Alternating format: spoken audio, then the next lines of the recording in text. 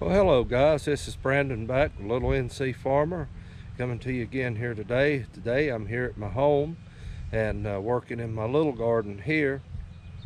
We've got some potential for some severe weather coming in this evening, but the next 2 days we've got a potential of getting some significant rainfall. So what I thought I would do today is, while I can, get in here with the tiller. I'm going to put my middle buster on it, and guys, my plan is to, with my tiller, break it open kind of like you would if you were using a turning plow. Now, you've heard me say before that here in this clay is a lot different than if you're living in a place where you have a sandy, loamy, limey type soil. And guys, with clay, if you break it and plow it open while it's heavy or wet, and if it doesn't get some rainfall on it shortly thereafter, it will actually, if it sits in the sun like that, it's basically the same principle as pottery. It will actually bake it, and guys, it'll be nothing but brick. So if you've got red clay like we have a lot of around here, you've got to actually treat it carefully. And if you're going to plow it, in other words, it needs to be dry, and if it's not dry, you need to plow it just shortly before rainfall. I would say no more than 8 hours before rainfall. You definitely wouldn't want to plow it and let it lay in the hot sun, because it will bake those clods. They'll be baked just like rock. So spin you around here, I'll show you what it looks like right now. I just went over it with my mower, and I knocked down some of the high stuff, some of the greens that I had over here. You can see there I've burnt some debris and stuff out of the yard right there. Matter of fact, I pulled up my okra stalks and just piled those up, burnt those right there too. So I'm gonna get the tiller. I got to put that middle buster on, and I'm gonna get the tiller out here and go at it.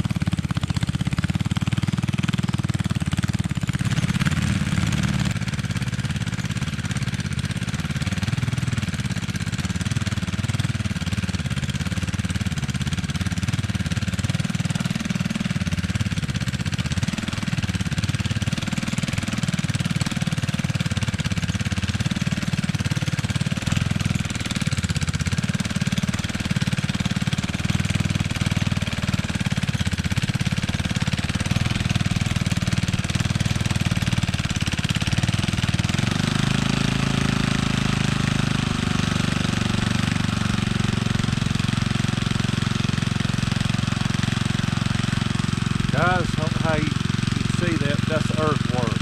That means you got good, healthy soil.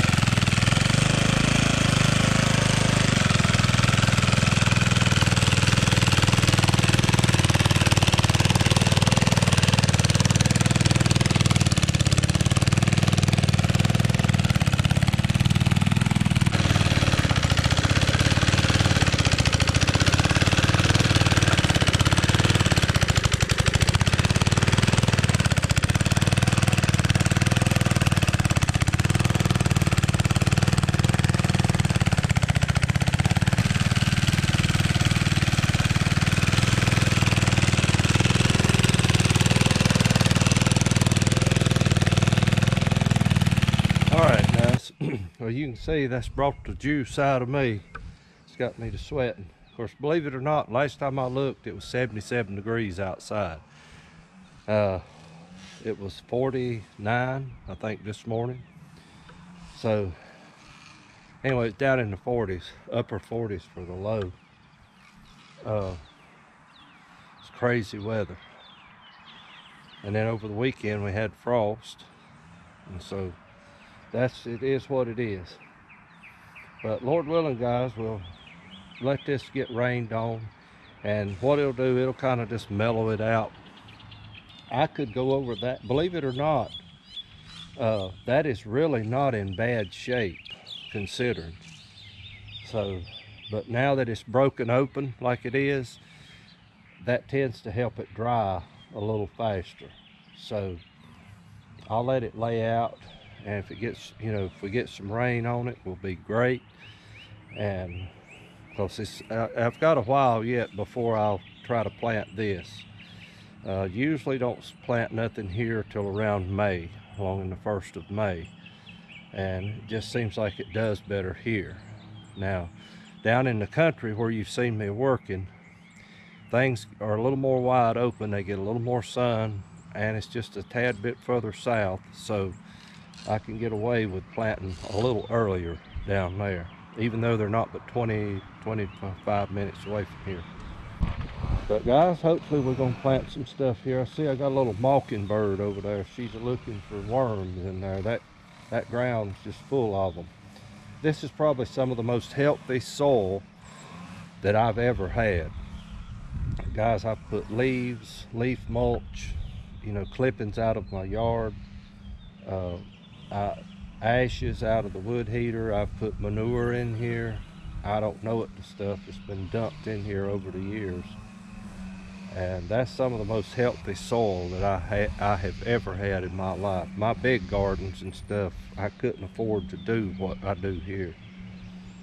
But anyway, I just thought I'd show you guys this little implement right here.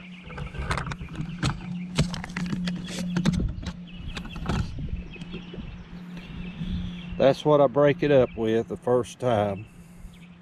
And this is just a little, that's just a little 3.5 horse Briggs & Stratton 1974 model, I think. So gets the job done. And guys, if you've got a little small place, you can find you a little tiller like this. Just give you an idea of what you can do. So guys, I just thought I'd just do this little quick video and show y'all kind of how I do my little garden here at home. And so anyway, guys, y'all have a great day. I hope you great success in gardening this year. Get those plants growing. It's just about that time. Have a great day, guys.